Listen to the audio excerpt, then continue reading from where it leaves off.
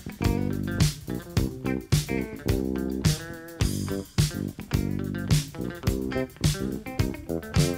love cookies.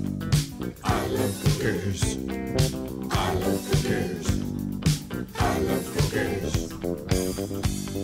Welcome to Cookies, the world's most influential basketball podcast.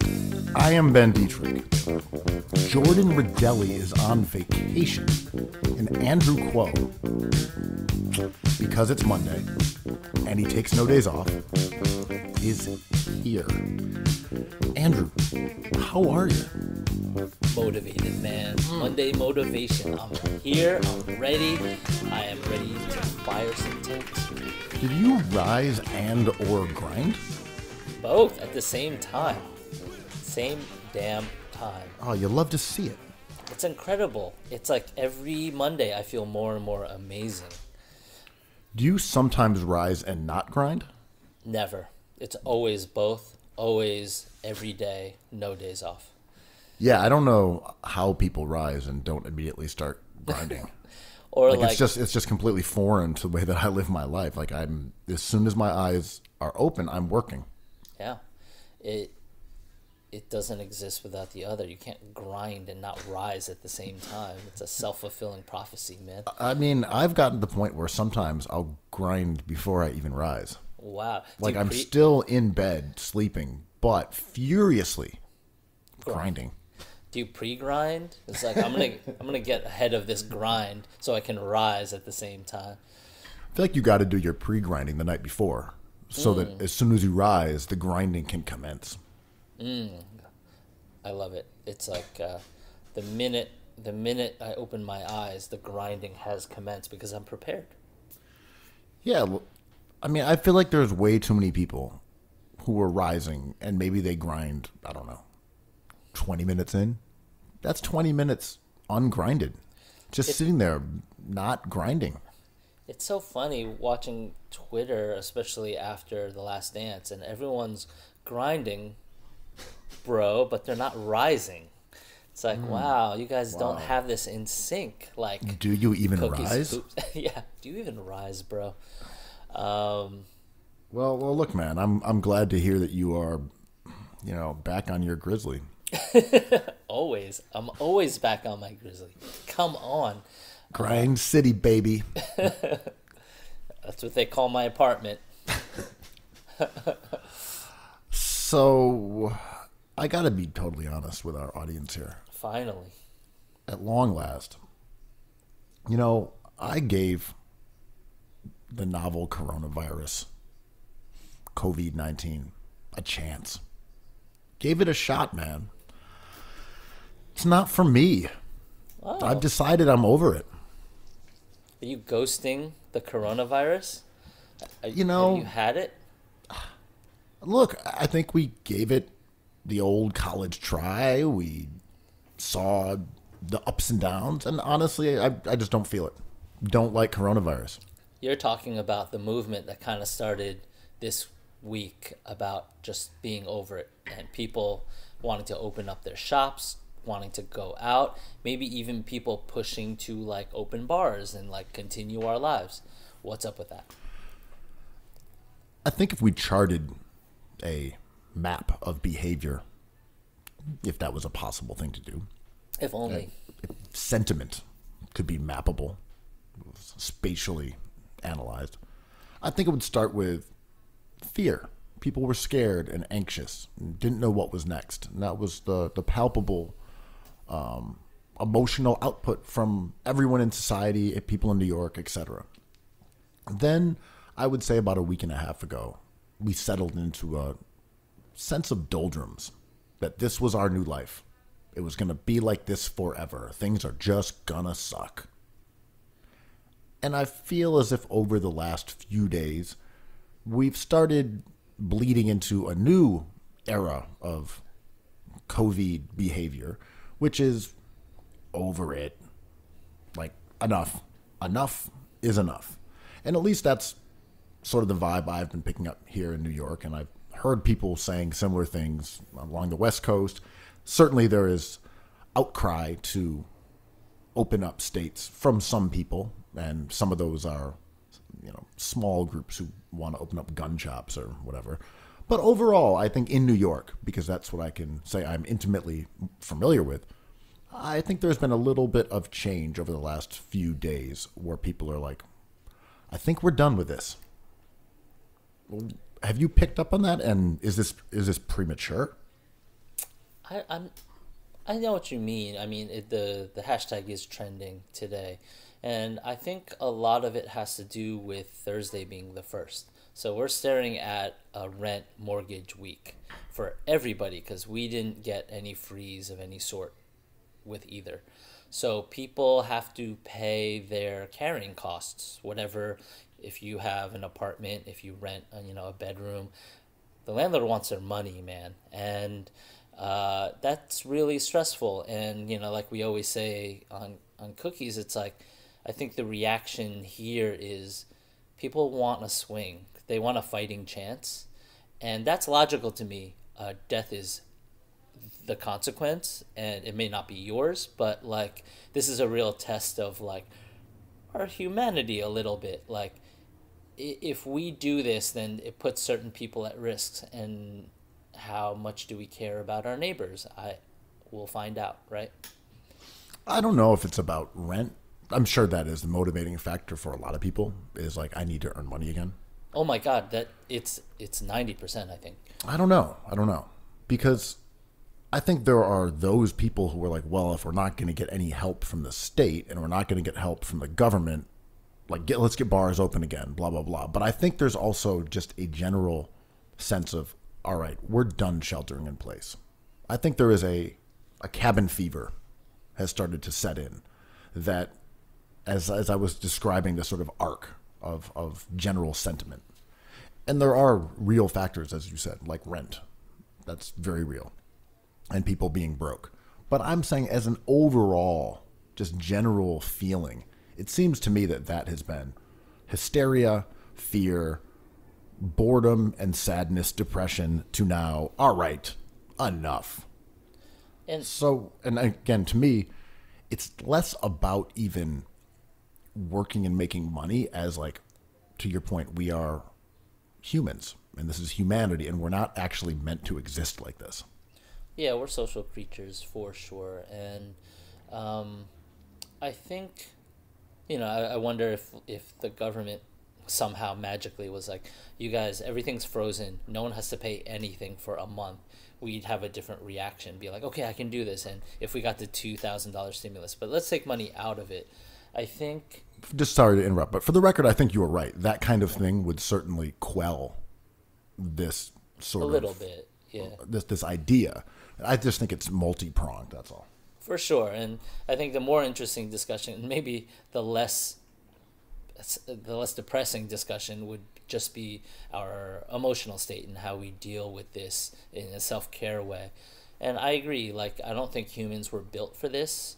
I think social media helps so much, and to be able to, like, shout into the night and have somebody shout back on social media is an incredible thing that should not be understated. But I do feel everyone has a different breaking point, and as a community we kind of do it together because no one wants to be the first, and I think something trending like this was going to happen in week 6 because the only way to curb this would be to have a constant voice from a position of power telling us what the plan is. And we're not getting that, so we're talking amongst ourselves, right?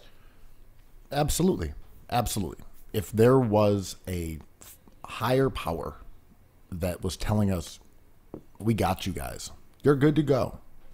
Do not worry about your health care. Do not worry about your rent. Do not worry about food. You are taken care of. We are in this together, and once it is safe, you can go back out and go back to your lives. But in the meantime, we got you, man. Yeah. And we don't have that. No.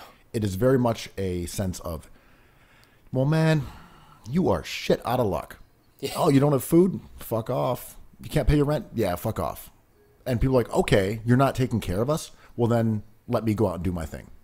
And that's part of what we've seen everywhere, is a lack of a lack of faith in anyone looking out for us, which is based on an absolute reality.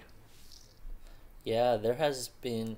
I keep on hammering this home in my head. We're in week 7 or 8, wherever you started keeping time, and we still don't have like mass testing per capita. And to see our president kind of figure out what per capita means live on camera is hilarious, you know. And we don't have masks. We should just have masks where they give us our tests, free tests. Here, have a mask. Here, have some gloves. We don't even have that simple optic. And we have nothing. We have lines for supermarkets and empty shops, and that's all we got. And I walked around on Saturday. It was a beautiful day in New York on Saturday.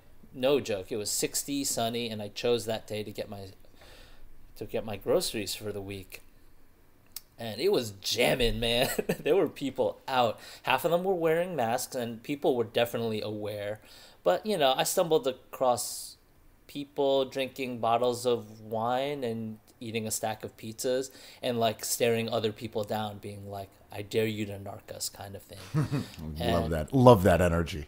Yeah, and these people probably wouldn't be sick. I'm judge a book by its cover, but, like, they don't strike me as New Yorkers. They maybe strike me as, like, you know, people who moved to New York. They seemed wealthy just based off of their shoes, their Yeezys, you know. And I was just like, yeah, this seems logical. This seems the way humans should react to things like this. And most of us have to not do that, but if some of us do, we can account for it.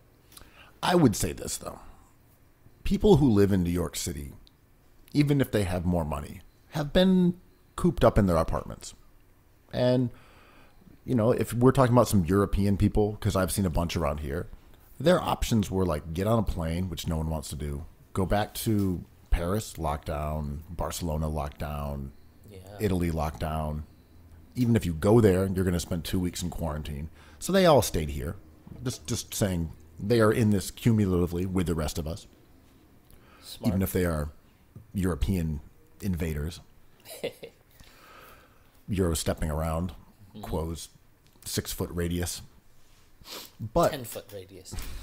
But my thing is, people who have been here don't have the luxury of large apartments. They don't have backyards. Most people don't have big patios. They're not in a suburban cul-de-sac where you can wave at a neighbor from 200 feet away while going on a walk around the block. They're not in the Catskills where you might not see another human as you wander around the woods looking for fiddlehead ferns and whatnot. People here don't have a lot of space. And I said this before. I'm not in the mood to hear people say that New Yorkers did a bad job, because I think New Yorkers overall have done a fantastic job, far better than expected. The streets are generally pretty much empty. We're talking about 8 million people. People have stayed inside. People are social distancing. People are wearing masks. Is it everyone? No. Could people do better? Yes. But overall, we've been asked to do more than anyone else in America, and I think have done a good job. And I think it's worth having some love for that and having some respect for that. So on a nice day, when every single person wants to get out of their house, we don't have a lot of public space. There's nowhere to go. Stores are closed. Bars are closed. Restaurants are closed. Cafes are closed. There's nowhere to go except the park. So every single person has the same idea and they try to go there. There's too many people on the sidewalks. There's too many people in the parks. Yes, it's true. And some people are like, this is shocking. I can't believe this is happening. There are other people with the exact same idea as me in the same place at the same time that I decided to go here. Let me take a photo and put it up for scolding acclaim. But I get it. People could do better. Absolutely. I also do not like this idea that New Yorkers are refusing to social distance. Look at them. Man, people have been in their apartments. They tried to get out. And yeah, it could have been better. I agree. I think New Yorkers did what they could, and I think we reached our breaking points at different times, and we have to forgive ourselves for that. Maybe, like, this is such a weird thing because the consequence is death. And so I have trouble thinking about it. But you were out there too. You had the same idea to go to the, to go out during that same window of time, just like I did, and just like every other person in New York. And the consequences were, wow, the streets are uncomfortably crowded. The park is uncomfortably crowded. Like we all did. Literally everybody came out of their house at the same time.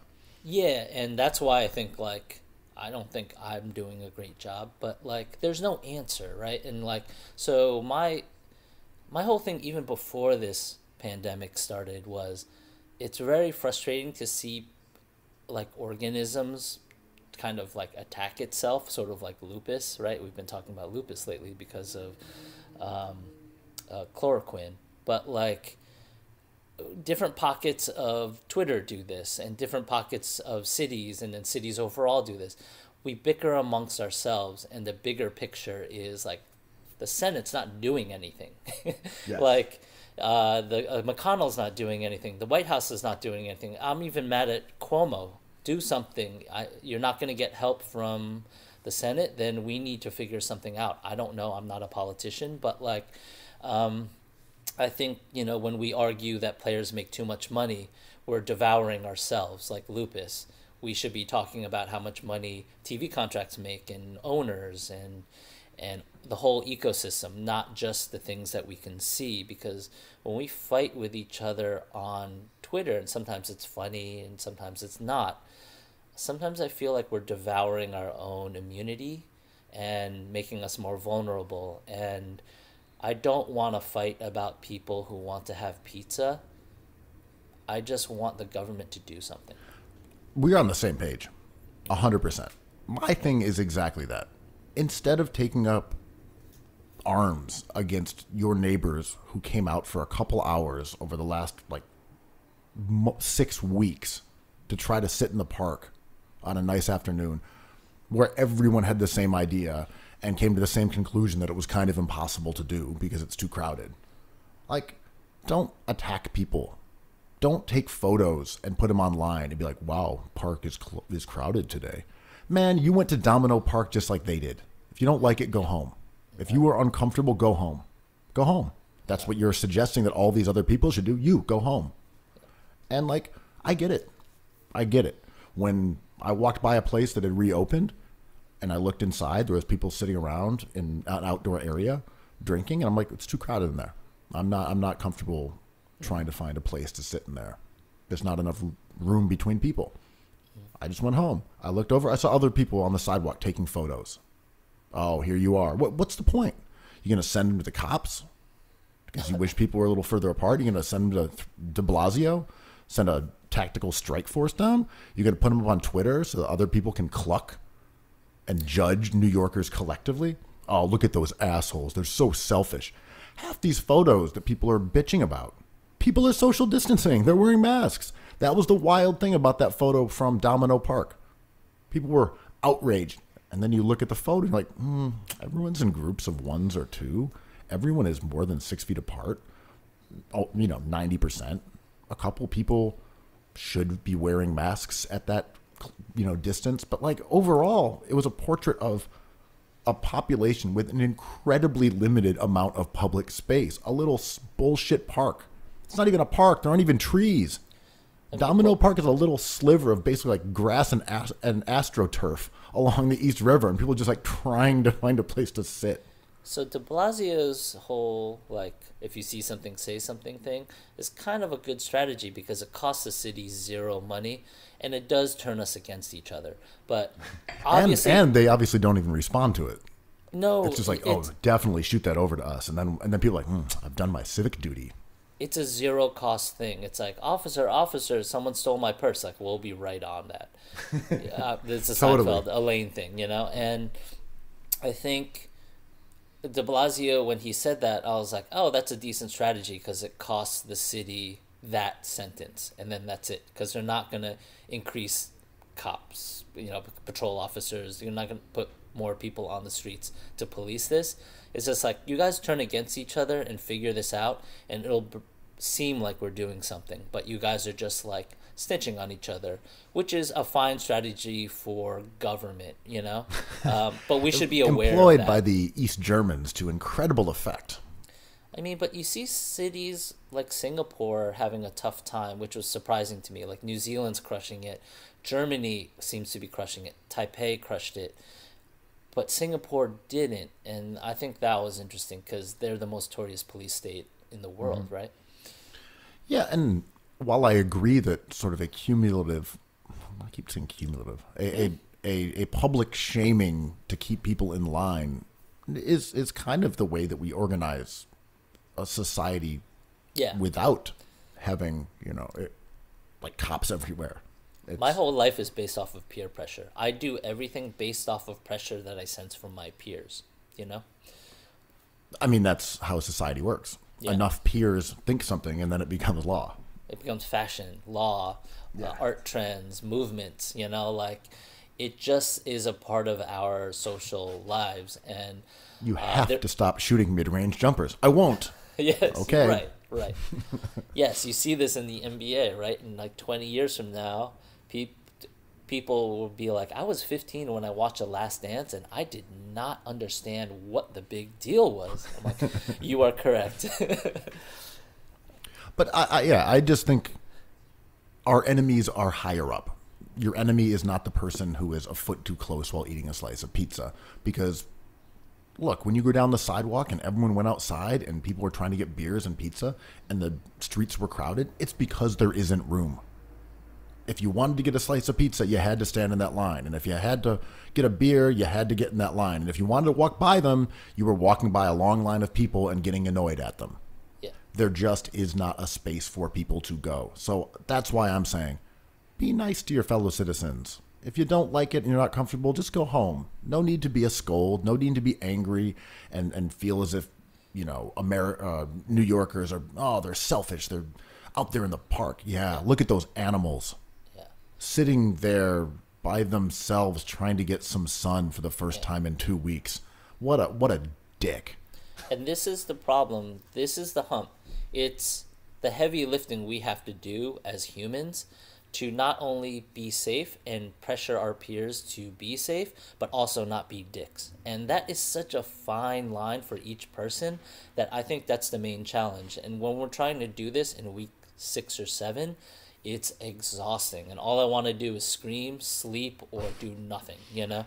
And considering we don't have the same strict laws keeping us captive that they have in places like Barcelona or Paris or Milan, I'm just going to say it one more time. I think New Yorkers have done a great job overall and, deserve props for that. They don't deserve hate. They don't deserve to be called assholes for trying to sunbathe for an hour. Let's love the community. Yeah. Address your hatred towards the people who have done nothing for us, not your neighbor. And this is love thy fellow man. It's the cookies creed. This is like the New York tax, right? We're always, if we want a lot of attention for being progressive and a kind of a society within a society, then we have to deal with the attention that people put on us now. This is just the fabric of living here, and yeah, per capita we have done a good job, and certain neighborhoods do better for different reasons, and there's places like New Orleans who are also hurting, and I'm willing to take the brunt as a New Yorker, being like, you guys fucked up. I'm like, no, I disagree, but whatever. I'm not going to argue about that, this is just bigger than this argument, I feel like. But you're right. And I think numbers are down today. I think we're down to 340, which boggles my mind because still a lot. Yeah, and we always say this. How many of those people were Knicks fans? How many of those people loved Carmelo Anthony? This is heartbreaking stuff, man.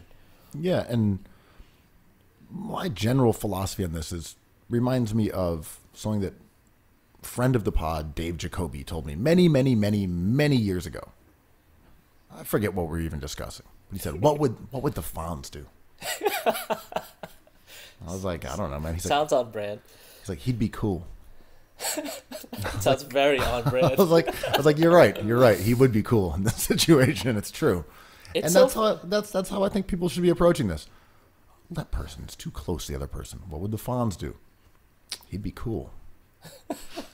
It's funny because coming from Jacoby, that totally makes sense. If I told you that, you'd be like, fuck out of here, dude.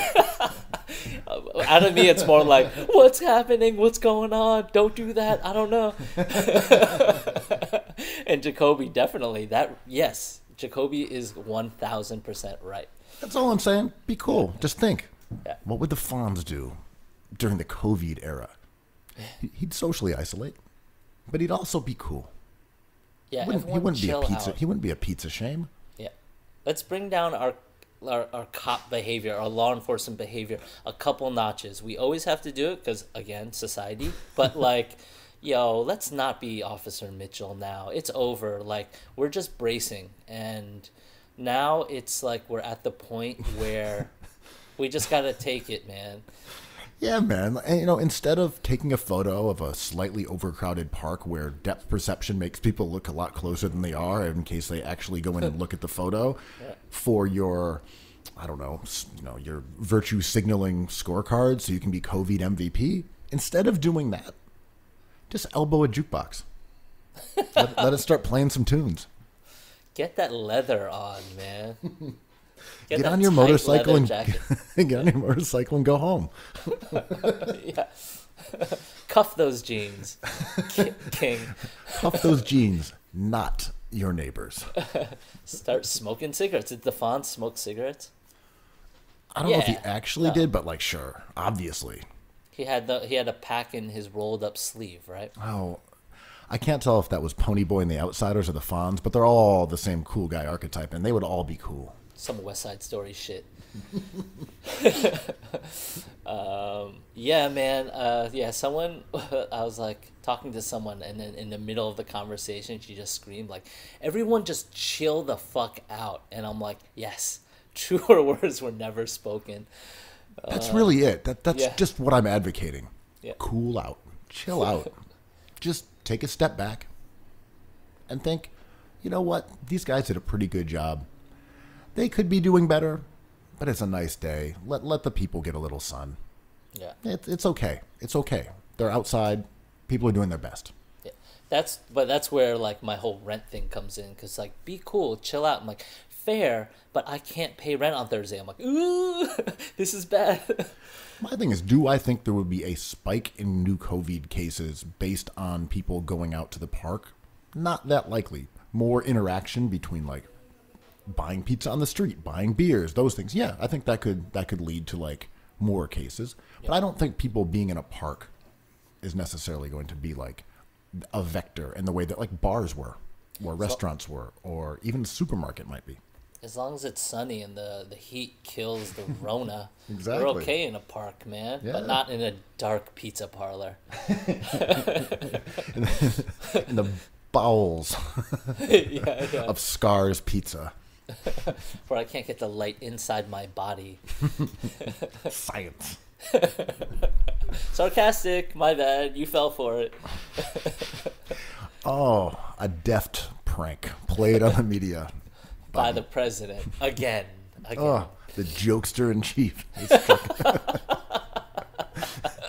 I love it. It was a prank. It was a hoax that you're the fool, jackass. Noble, I meant like distinguished, moron. You're dumb. It's such a mean.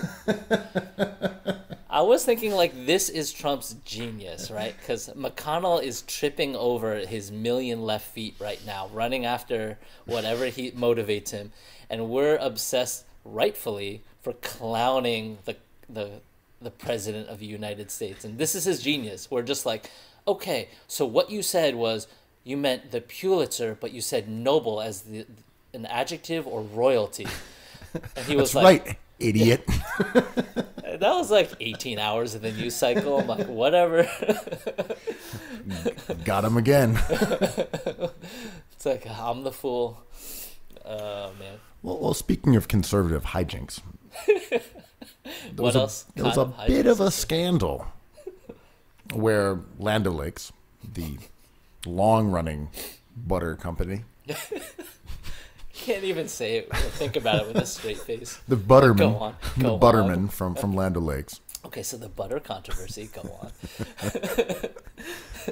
they decided to take the Native American woman off of their logo, off of their box, and replace it with, I guess, a field or a lake, or however butter is produced from, I guess, cows. But anyway, there's fields and there's lakes and there's She a was land. removed from the scene. She's absent from the scene.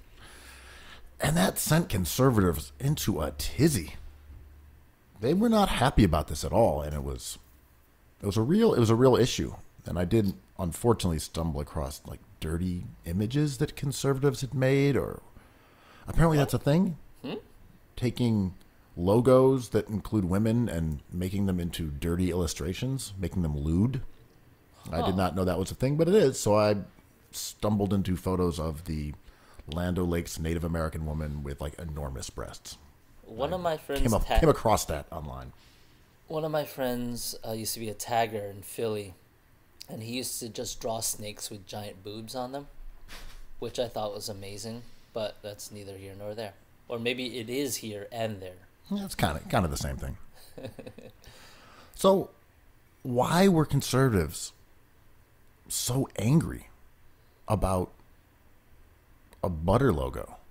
All right, so I think this is multiple funny dumb layers, but like American natives, every minority goes through their own racist kind of process, trust the racist process, and the way Asians and black people and brown people and American natives experience this awful thing is always different, and I think American natives get treated with so little respect that their image turns into like the fabric of our country, and we use them as sports team names, we use them as butter logos, we use them as like tobacco logos, and I think when the imagery is changed, when someone even changes a sports team logo, people flip out, and whatever political correctness is in 2020, I don't even think it's a thing. We should just like stop talking about it,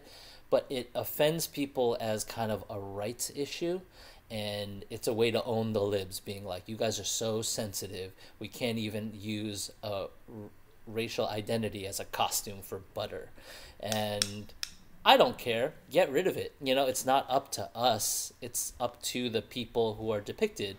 And if one person doesn't like it, okay, that's fine. Like, I don't need an American native on my butter.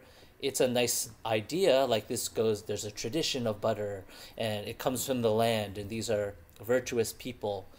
And I like that idea, but if it's outdated, get rid of it. As you said, this is about symbols. It's not actually about an image of a Native American woman. That no one cares about that. No one cares about buying butter that has that logo on it. And I will say, it was a good logo as far as logos go. It was one of the great logos. Yeah, it's beautiful. So I get it from a design aesthetic, but I don't think that's what we're talking about here. No. We're talking about the idea that voices, as you mentioned, Native American voices, somehow were able to shift a company's opinion in a way that then made white males overall subjected to that opinion. It made them hear about it, and it affected their lives in the slightest bit. That's what we're talking about here. The rage against someone's lives being adjacently, incrementally affected by someone else's opinion and someone else's belief system and someone else being offended by a logo. That's what we're talking about. A sliver of even noticing it drove people up the wall. Yeah, and when you're looking for that stuff, I think of like the $20 bill thing. Like, we went through a whole process to put Harriet Tubman on there. I thought that was pretty cool. We went through the process, and Trump was like, not on my watch. I'm like, oh, I didn't know you cared about this. but obviously you do. But I don't. I'm sorry, that looks a lot like a black woman on a U.S. dollar. That's going to be a no from me, dog. It's a hard no. Like, we could Oh, have no, just done it. definitely not. No. Andrew Jackson. But, I mean, and, you know, I try to think about, everything comes back to the Professional National Football League team that represents the District of Columbia, whose name is, like, not a great name. I think they should have corrected that decades ago. Not a great name is what you're going with? It's not a name I even want to say out of my mouth. I was like, you won't say it out loud. You're like, it's not the best name. That's not ideal. No. I won't saith it. But I have friends from the DC area who love that team, who say the name. And I'm like, it's fine. You know, like, this is like a cultural thing. And they're like, oh my God, is that okay? I don't mean to offend anybody. I'm like, do it, man. Like, that's what your team has been called your whole life. But, you know, Snyder, who owns that team, is, you know, steadfast in his opinion that it's like, we're too sensitive, and this is a thing that's a fabric of not only that area of the country but America, and to change it would just be un-American. And he owns the team, so he can do whatever he wants, and all of which is true. I'm like, that's true, but you're still a jerk. It doesn't make you a jerk, you know. It's like, free speech, I could say these awful things. I'm like, that is correct. I don't like you at all, you know? And it's like a mix of these two things, and there's no action to be taken. And when action is taken, it has to upset somebody. It is a testament to the genocide of Native Americans that they have such a small voice that they can't even get the name Redskins, a slur stricken from an NFL team. If they were any other group, I think it would have been effective. Yeah, but their experience is tough, man. There are so few of them, and they are so deeply impoverished, and this is all by design, of course, and subjected to so many cruelties that their voice is this little whisper that is almost just neglected.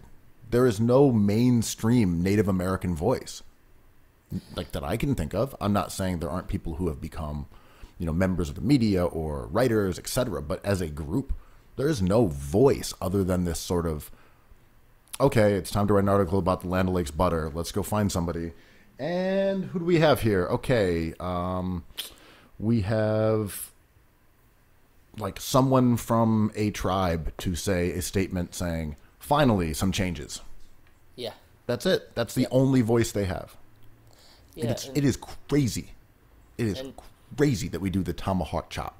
It is crazy that there is a name of a team, the Redskins. It's freaking crazy.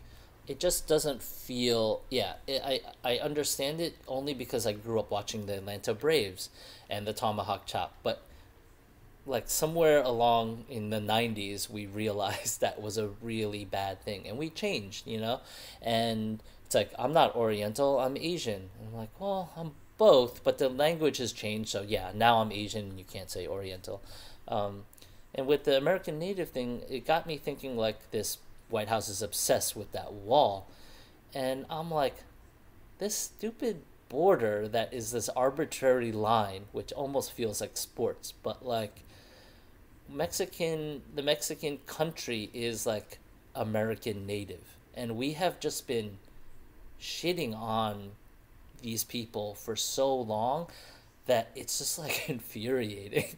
Like, they're not mentioned enough, and it's too hard. And even small things like making gambling legal in all these states, I'm like, we're just like so cruel to every step of the way with American natives. And the Land O'Lakes thing, I feel like you're right, can only happen with certain races, and they finally had a voice, and people, a few people don't like it. It might just be like 100 people on social media, because I don't think people actually give a fuck. I don't think people actually care at all. Yeah, it's just a few people. It's good butter. I'm still gonna buy it. It was a great American logo, but it's gone now. Are you a Land O'Lakes man? No, I've been buying like bougie local butter. It makes such a difference, man. Or I buy the Irish butter that costs like $3 or $4 that comes in a block. A good butter is like worth the extra dollar, man. What do you think about Breakstone Hotel Butter? I don't know it. I think that's School what it's me. called, right? School me. I think it's fine. It's just like the other brand. It's the one that comes in red and blue for salted and unsalted. Absolutely right. Okay, I grew up on that stuff. The whipped version that comes in the round container with the cap. I don't buy it anymore because again I've become a bougie butter guy. Like the grass-fed butter is incredible. It is better. I don't use butter in cooking that much though, so What? maybe I'll have to step up and be a better butter boy. Be the best butter boy you can be, Ben. But no, I've been putting butter in my Asian stir fry. It's great. I Wow, use it you are gonna get slammed on the group chat when I divulge that you've been befouling traditional dishes with butter. So we're on a group chat with a bunch of Asian Alliance heads that we all love quite a bit, but they are cooking cops, man. They have rules like you wouldn't believe. They are the Michael Jordan documentary snitching ass park photo professionals. They do not enjoy veering from tradition at all. You are in trouble. I'm snitching. Well, anyway, I'm going to try to be a better butter boy. I'm going to get some enhanced butters, expensive butters. As Kuo said, be cool. Be cool. Just try the grass-fed butter, man. Chill out and have some butter. Okay, I'm into that. So we're 40 minutes in. It's time for some hoops. I think it's time to talk about The Last Dance. What? That amazing documentary on ESPN that just completed its 4th hour about your god, Michael Jordan. As you're slamming the keyboard, what are you looking up, sire? Okay, so we just got episodes 3 and 4 from ESPN's Michael Jordan hagiography, The Last Dance. And this was, I guess, the Dennis Rodman episode, maybe? And Allegedly. Allegedly, sort of. And then 4 was about vanquishing the brutal Pistons. Those were the 2 new episodes that aired Sunday on ESPN. Public Enemy number 1, Isaiah Thomas 1. As 2 ethical viewers who have not gone ahead and watched the entire series after its leak, or at least the first 7 episodes, I guess that's what's floating around, because I want to watch this in real time along with the basketball community. The documentary is starting to take shape. Tonally, and the perspective, the point of view. 2/5 of the way through. We kind of know now what the documentary is like. Do you have any thoughts about how it is unfolding? It is a damn dumpster fire of a Trump rally, man. It has one point of view, and that point of view is the same point of view we've been hearing since the Jordan era was in real time. So what makes a good documentary? It's like tension, conflict, drama, new information, a voice that maybe we haven't heard before. Why was Tiger King successful? It's because we got to know and kind of love and hate certain characters. Does The Last Dance have any of this? No, it is just like, I was great when I did that, and I was even better when I did that, and none of it's my fault. I take no responsibility for any of it. I don't want to allege that Michael Jordan has final say over this doc, because I have no idea. We do know that he agreed to be part of it after LeBron James beat the Golden State Warriors and brought a title to Cleveland. That spurred Michael Jordan's existential crisis about his legacy and said, all right, I'm down. Let's do this doc about 1998 championship. Does he have final say? I don't know.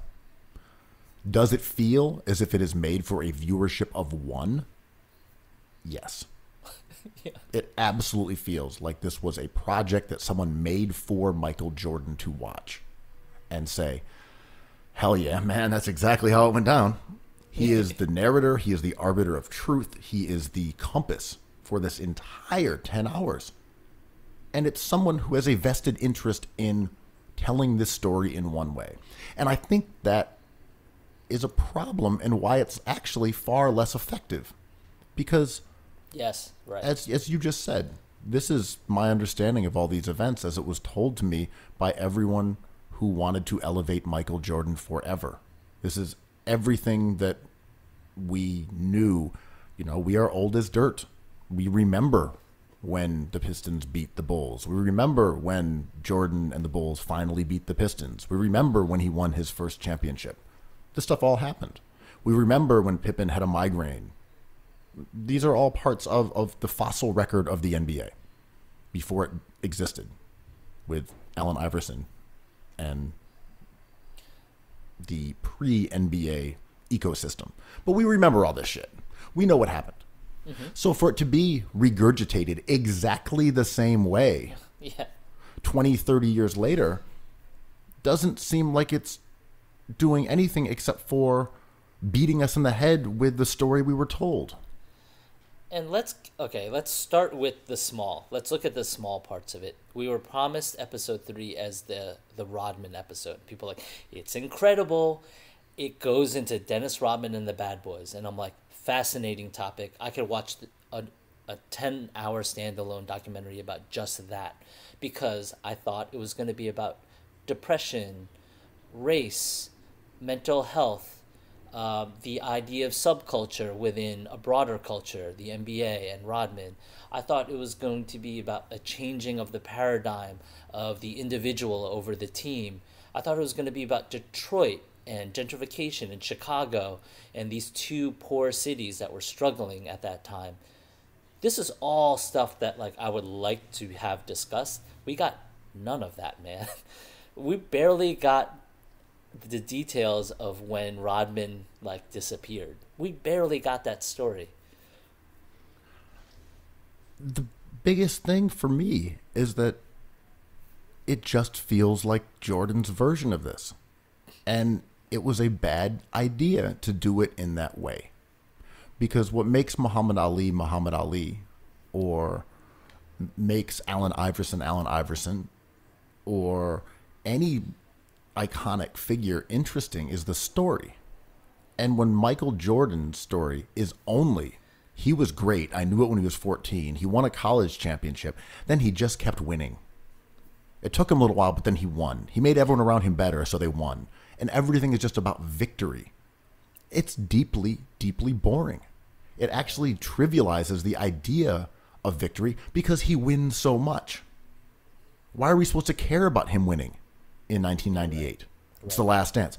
Oh, you mean he needs to win a 6th championship after winning a college championship? Who cares?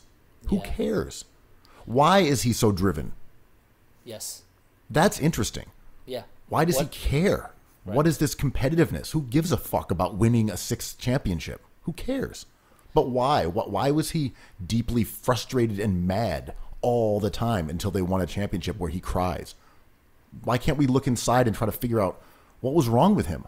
Yeah. Why was he this asshole? Yeah. What was his problem? That to me is kind of fascinating.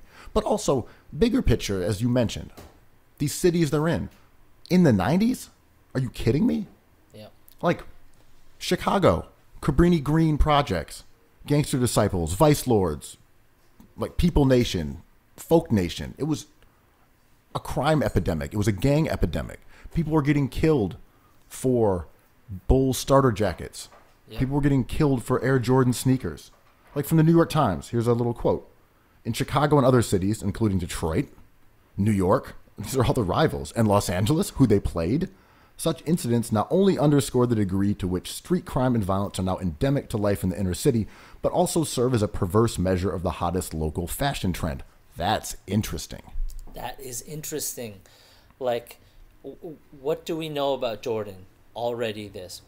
What do we want to hear from his mouth? Like, I want to hear the Republican. I want to hear him talk about that quote that has allegedly been misquoted for decades about how Republicans also buy his sneakers. I want him just to be like, I never said that, or I did say that. These are all things. I want him to talk about his father a little bit. He doesn't have to disclose. I think they get to that. I've heard that's episode 6. I mean, that's going to be great, I hope. But I want him. So I think about the most successful TV things that we have, and I thought about Lost quite a bit, because you're introduced to all these characters at the same time. If you're watching The Last Dance with Cold, and Lost was successful because you were given characters that you didn't know, and then you see them in a stressful situation. But then in that first season, they go into each character's background, and you get to build up tension that way. And each character has different motivations.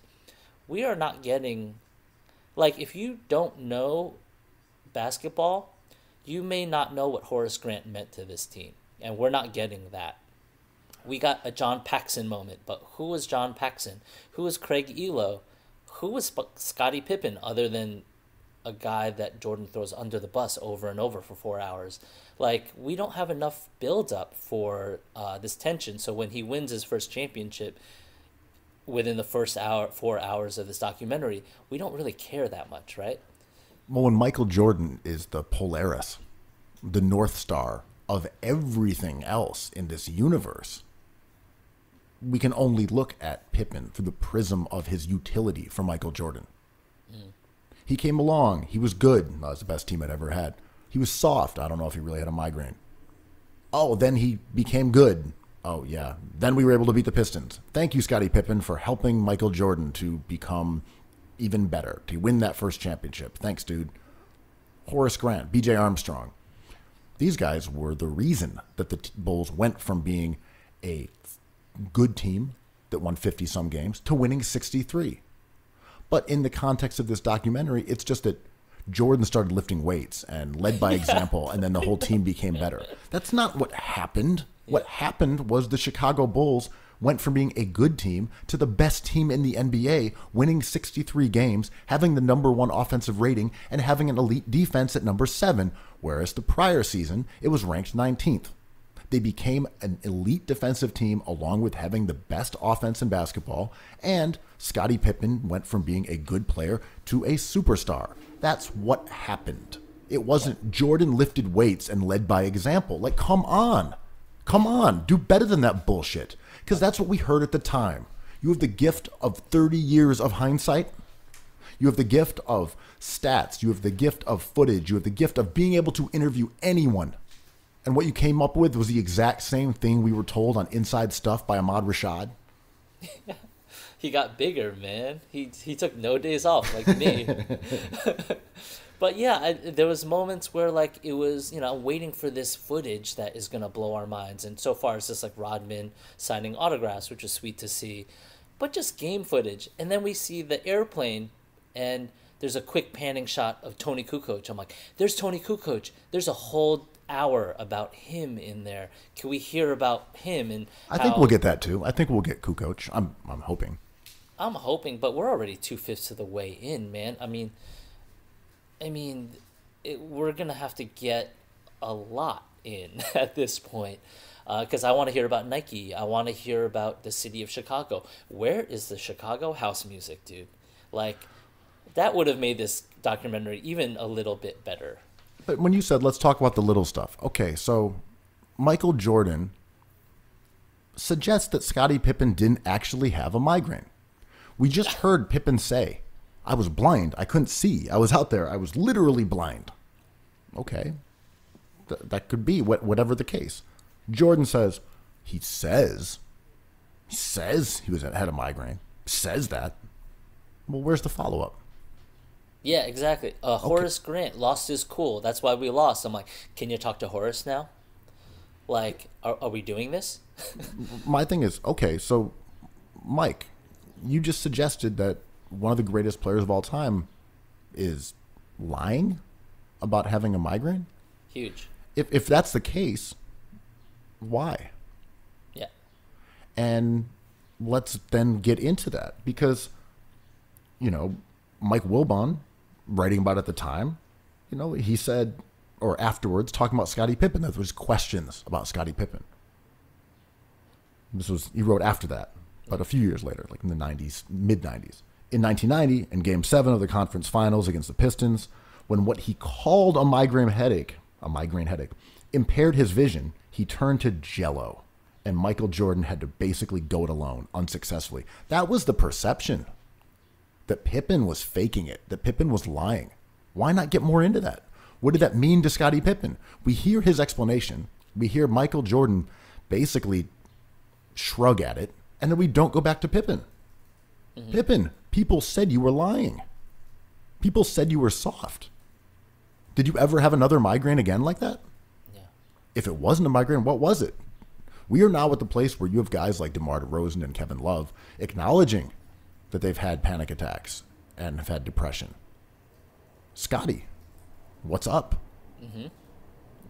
That's all I'm saying here, is that if they got a little more into these unseemly elements and challenged the conventional wisdom a bit, I think it could be a really compelling documentary. There are certainly very interesting subjects. Yeah, and I was really fascinated by Isaiah Thomas. You don't wake up thinking you're going to stand for Isaiah Thomas #1, but here I am. I thought his take about culture was so interesting, about how he's like, we get criticized for not shaking hands with Michael Jordan because of Michael Jordan, but Larry Bird does this on the regular. Like, we do this. Do you see me interacting with Kevin McHale and challenging him, and then going through, the cameras caught their discussion, and then they came to a middle ground, and Jordan just being like, he's an asshole. I'm like, what don't you like about him? Aren't you the guy who is a sociopath winner? And Isaiah Thomas taking a loss hard, isn't that what you cultivate? And I wanted to know more about how Isaiah was describing it's almost as if Isaiah was hinting at there being a media force right. that drove discussion about the Pistons' disrespect for the game by walking off against the Bulls, and somehow ignored the Boston Celtics doing the exact same thing a few years earlier against the Pistons. Like, I don't know what sort of media, organization, how you'd phrase it, a cabal, a La Cosa Nostra, a Beantown, something. A group of a green hand, a little green hand. It's like a pastrami posse with tiny green hands. But I was surprised to see Isaiah with that split second stating his case, but it just built up eventually for Jordan to rip him down, be like, oh, he's an asshole. And I'm like, can we talk more about that? Like, why do you hate him? And I hope we get into Team USA, but we might not, because this very much seems like a Michael Jordan hype reel, right? Michael Jordan was viewed by a lot of people as being a stat hog. Yeah. He was criticized a lot, and I don't think it was fair. But they don't really get into the criticism as much as they get into Jordan had to learn to trust his teammates, or rather, they had to earn his trust. And then he trusted them and let Scottie Pippen bring the ball up, or let John Paxson, who was first in the NBA in 3-point percentage that year or something, take a game-winning three. Yeah. It was all they earned the trust, and it's about Jordan. It's not about John Paxson hitting that shot. It's about Jordan letting John Paxson hit that shot. And everything is the prism of MJ. And chasing hypocrisy is pointless, but this is what people criticize LeBron James for doing, right? Going to the best shot and the best shooter in crunch time. And when Jordan does it, he's trusting his teammates. And when LeBron does it, he doesn't have a killer instinct. Whatever. It's hypocrisy is boring. But again, we didn't get into MJ being a ball hog. Yeah. I'm not even saying that was a good criticism or a fair one. But if you had added those edges to this documentary, and you'd be like, Michael Jordan is a fucking ball hog. Oh, that would have been interesting. Yeah. Oh shit, was he? Maybe he was. Get into that. Maybe he was a ball hog. You know, maybe he was a bad teammate. Like, get into it. And he mentioned that briefly, but it moves too quickly, even within 10 hours, because they mentioned Tex Winter and the triangle offense. And Jordan was like, I don't want to move the ball. I have the ball in my hands. Isn't that where you want the ball to be? I'm like, go on. And it just moves. And then we kept on winning. It's like, I know. And that's what bums me out, is that every anecdote, every little twist ends with, and then we won. Yeah. So Dennis Rodman, he messed up. So he came to my hotel room and we smoked a cigar. He didn't apologize, but I knew he was apologizing. And after that, we started winning. So, you know, victories, they started coming in. So, you know, that's the end of that story. I also have a running idea that, like, this documentary doesn't do justice for anybody because we have to see actual footage.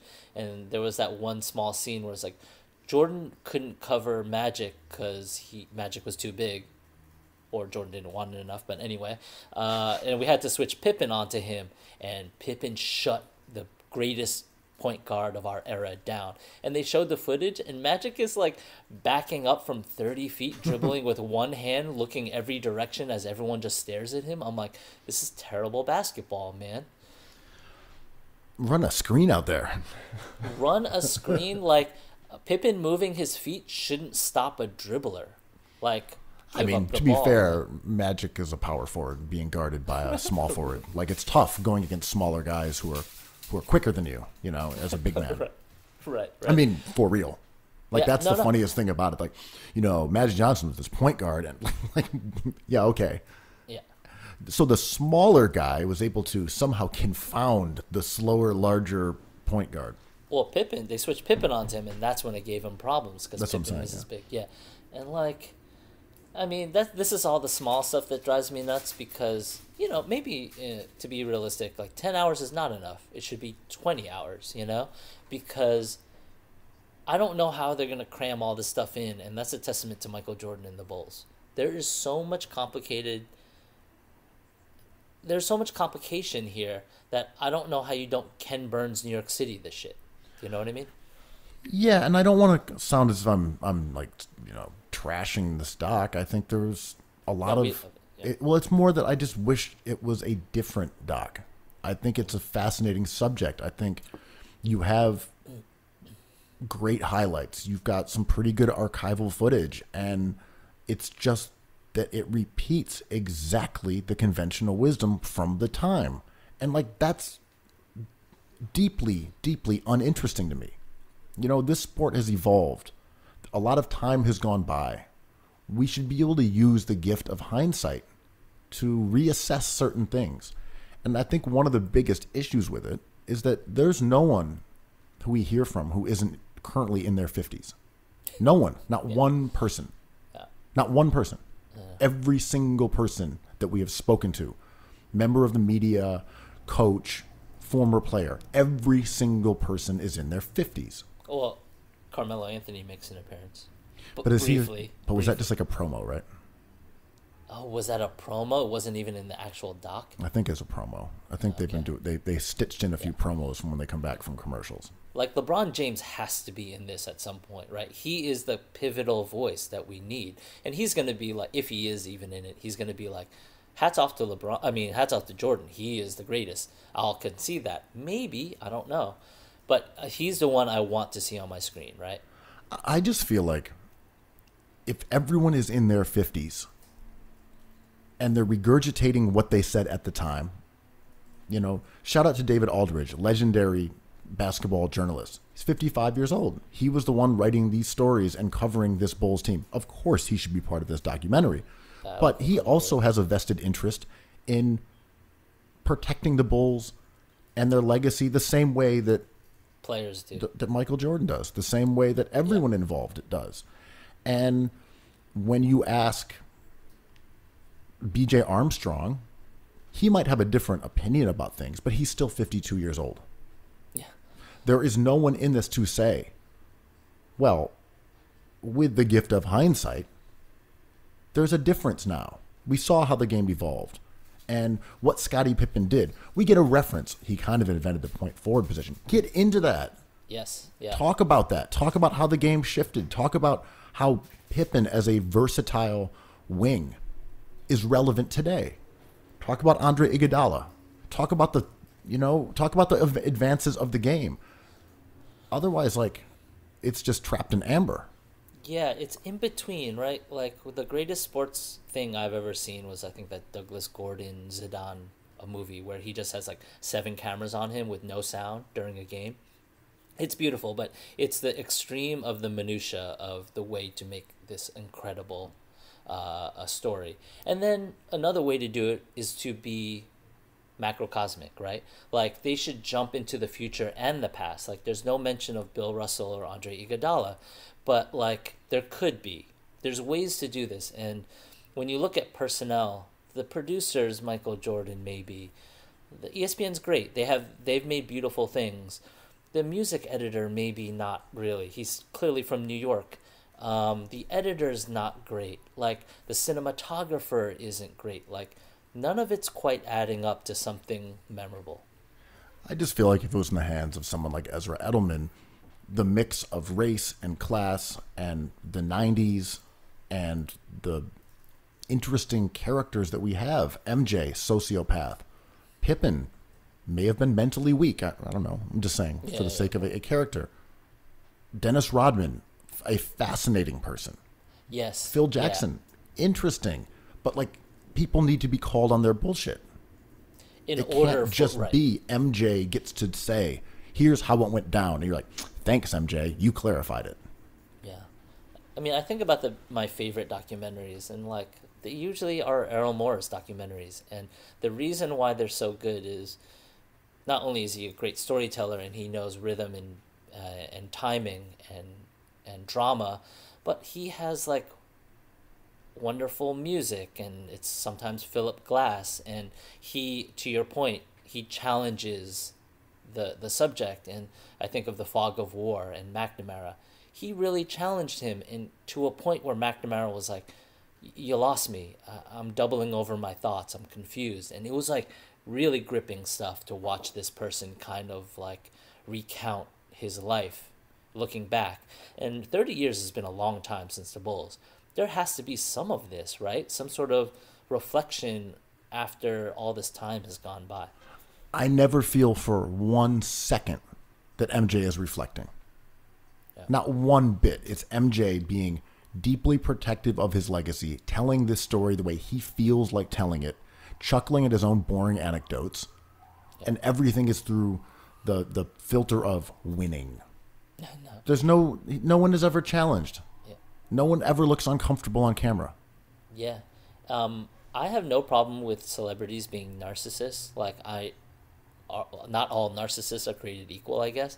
But I have yet to see Jordan this forward with it. He is someone who is singularly concerned with his legacy and his point of view. And that's all we're getting.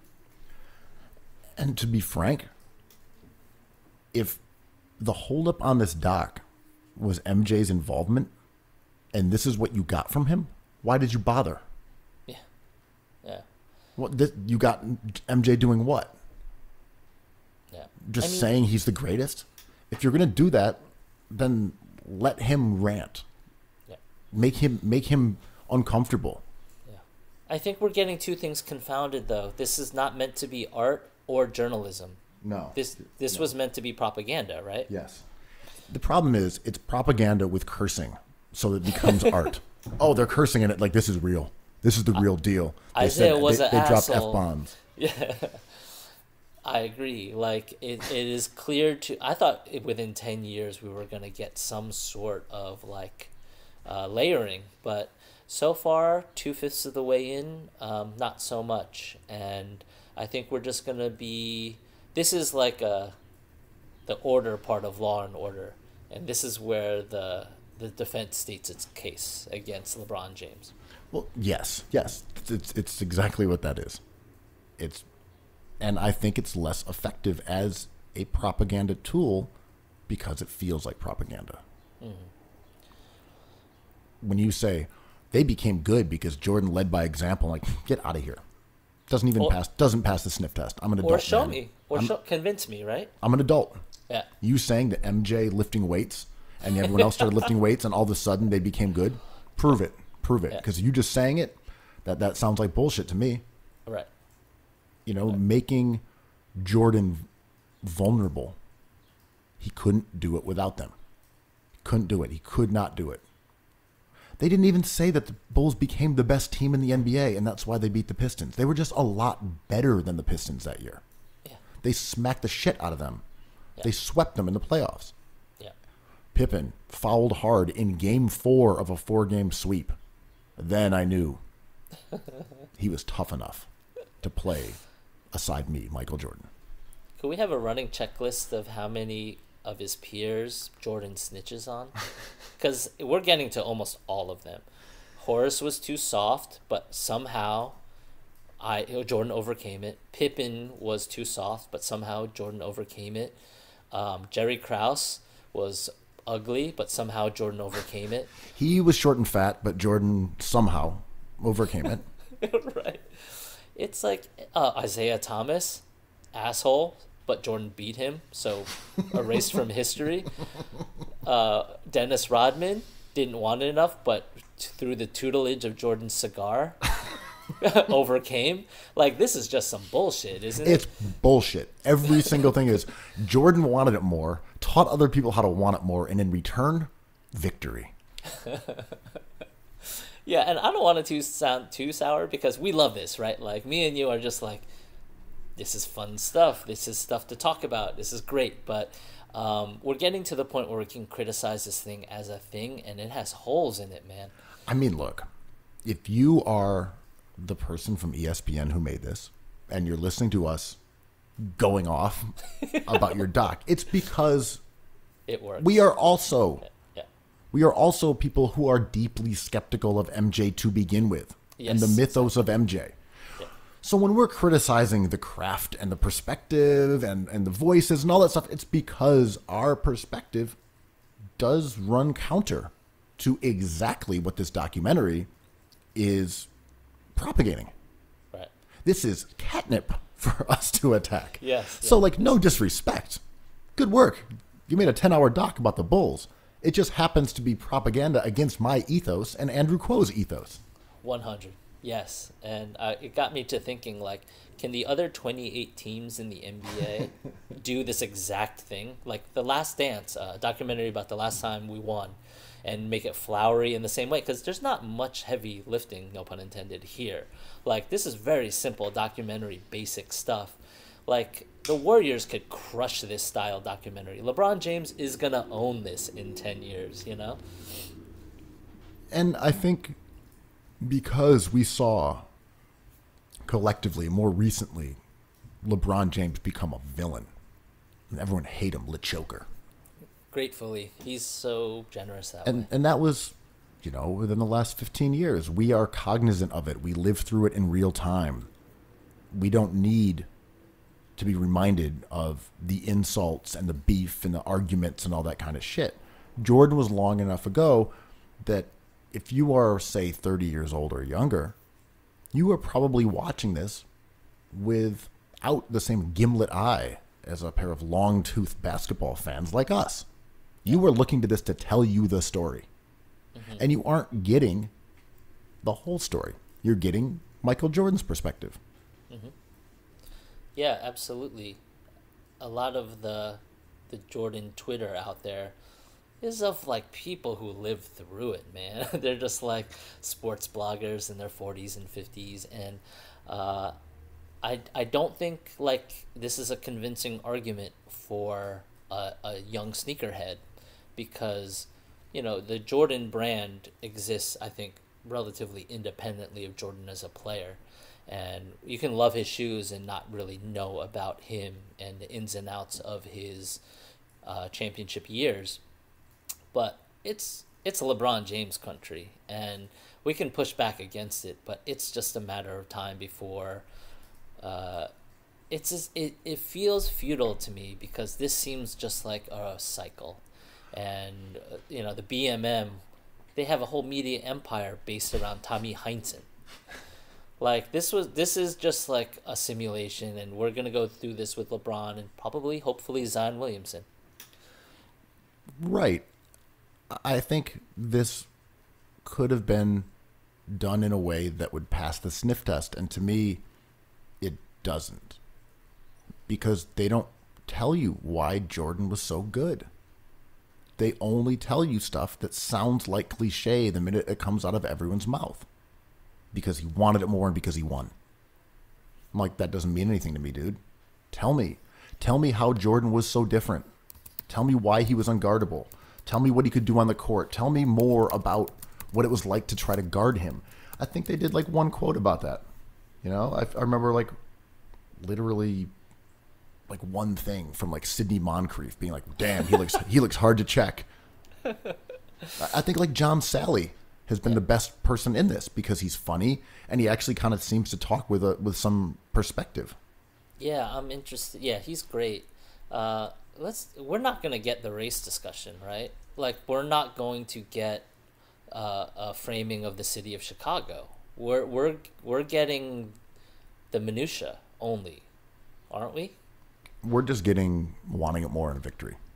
Yeah, I mean, Dennis Rodman barely got airtime in his own episode. How much are we going to talk about Tony Kukoc? Where is the Cliff Levingston episode? But well, look. Yeah. I think there is stuff that I enjoy this. To be clear, I like watching this documentary. I like seeing all these guys. I like seeing the footage of them on the plane with Jordan snitching on Scott Burrell. Like, that shit's funny. I want more of that. I enjoy that. I like watching Jordan dunking over people. It's crazy. He had springs and really long arms. Like, he yammed on people. It does look like he's flying. That shit is really cool. Into it. But, like, it's not challenging anyone. Yeah. And your point is correct. Like, me and you are disposed to, it's like, challenge us. I mean, we love to talk about race and we love to talk about music, and those things aren't coming through in this documentary, and that's our taste. But I think that creates a broader picture of how great Michael Jordan was as a top 6 player of all time. Well, make the case that he's a top 10 player. Argue it against me. Yes. Just saying he's great. I'm like, you know who else is great? Terrell Brandon. Right. Tim Hardaway Jr., great player. Okay, why? He's great. Yeah. MSG counters with Jeremy Lin week. Hell yeah. And we are going to put up a few more posts for the Lin-centric cookies teas. There are some left for Knicks related, Lakers related, maybe a special something coming at the end of Lin week. If you've made it an hour and 15 through this pod, a little heads up. But yeah, those are still available. Let's post them up a few times for Lin Week. Moving on to contemporary basketball, but also Chicago. Marc Eversley, who is an executive with the Sixers, his exact title eludes me. They all were given new titles after Colangelo's departure. Assistant to the GM? It was all things like that. Executive. Steve Mills' ass employee. So he's been hired by the Chicago Bulls as an executive in their front office. Big Bulls week, man. Woo! A strange hire, as far as I can tell. A member of the Colangeli, as the resident Sixers expert. What's your take? My take is that this is just based on my perception and things that I've heard. So it's not based on published reports. I'm not gleaning information. It's just shit that I heard. Was that Marc Eversley was kind of the man out in the Sixers organization. He was Colangelo's guy in Toronto. He then worked for the Wizards, and then he was brought in under Colangelo as like his buddy in the front office. And then all these NBA guys came in, and they were assigned other powerful positions. And from what I've heard, those are the guys, Alex Rucker, Scott O'Neal, Ned Cohen, they're the guys who run the team. And Eversley has been kind of like the fourth wheel, fifth wheel, whatever, as like the vestigial Colangelo ally in that front office. So considering that Brian Colangelo supposedly interviewed with the Chicago Bulls for their general manager spot before it was before they hired your boy from the Denver Nuggets with a long and confusing last name. My boy. Before they did that move, they brought in Colangelo for an interview.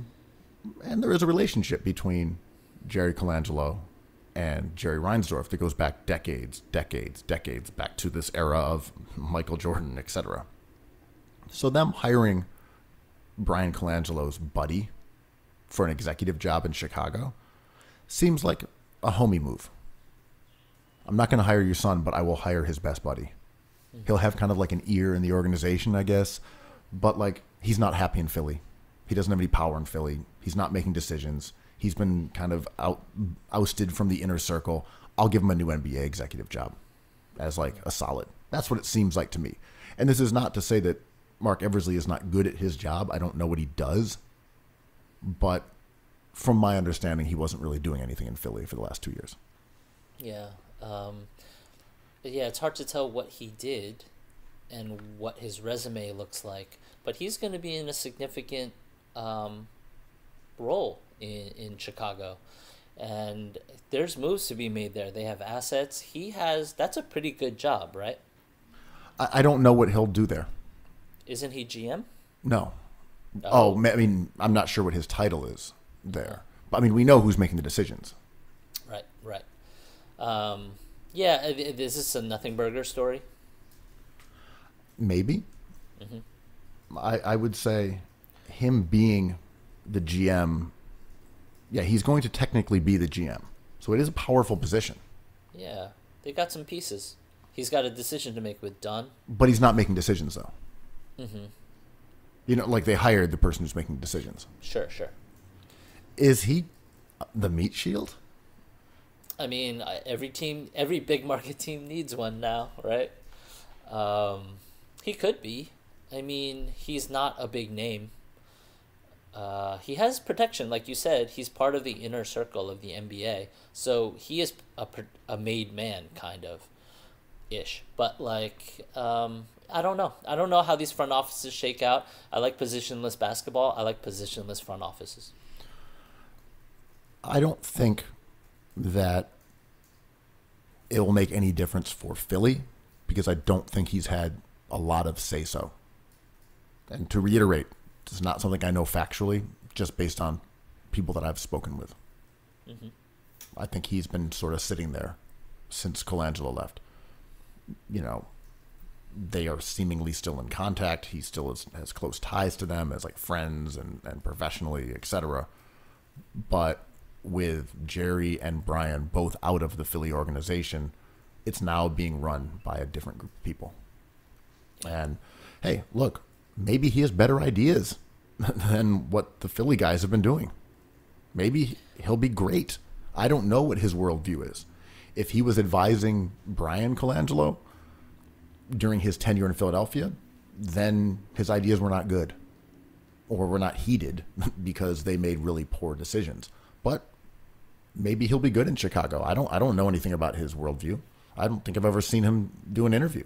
You can find old clips of him and Brian Colangelo from the Toronto days with him having Colangelo's ear and seeming to be kind of the guy who does stuff.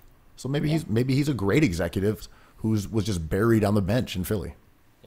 Yeah, it's not a super creative hire, but it's also not a very predictable one. So I'm interested to see. I'm surprised, to be honest. Yeah, right? Like, it doesn't come to mind first as a GM guy, but I don't know. We're in a new era of GM where it's like not always Elton Brand or an ex-player, or Doug Collins or Herb Williams. So I'm excited to see. I got no more love for the Bulls now after this documentary than I did before. So whatever. Well, we've talked about these sort of different models of GMs, right? And some teams like, I want the lineage of the Mories, the Morai, where they're analytics driven and asset management, depressed assets, that kind of thing. And then there's this teams who want a mega agent because they're in a big market. And we've seen the new list of coaches who are potentially up in the running for the Nets position. And it's very Knicksian. Yeah, you got your boy Jason Kidd is up for another head coaching job. Not surprising. Who else is up? I'm surprised Chauncey Billups is in there, but Ty Lue. It's all the same guys. It's Mark Jackson. It's Jeff Van Gundy. It's the Knicks list. That's right. I still think Van Gundy is an interesting coach because we get to hear his brain in action during games, and I'm a big fan. So I think he is a get for any team. But all these, like, does Mark Jackson matter? Does Jason Kidd matter? Like, do coaches matter? I don't know. Also, it's only about who gets along with DeAndre Jordan, apparently. Because none of those guys are better coaches than Kenny Atkinson. None of them. Yeah. Van Gundy is a good coach. Mark Jackson, maybe, but they haven't coached in years. Kenny Atkinson was an excellent coach. He was a modern coach. He understood modern basketball. He was a player's coach. There's more to that story than DeAndre. You got to think, right? DeAndre has too much power here. Well, I know. I think it's DeAndre and his friends. But I'm just saying, friends. When you get rid of Kenny Atkinson and you say your new list is these guys, oh, all right, great. Yeah, I don't quite get it. To your point, like, they had everything rolling, and then they brought in a disgruntled, aging, not even superstar, just star guy. And he changes up the whole script, and that is a really dangerous proposition. It sure is. It sure is.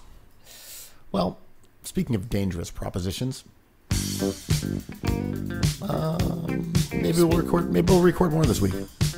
Who knows? Yeah. Who can say? Yeah. It's hard to say, like, we wanted it more, but even Jordan took a year off. Michael Jordan took a year off. Our buddy is currently on vacation and doing great. Maybe we'll be back. I don't know. It's all in the air. Cookies. Cookies.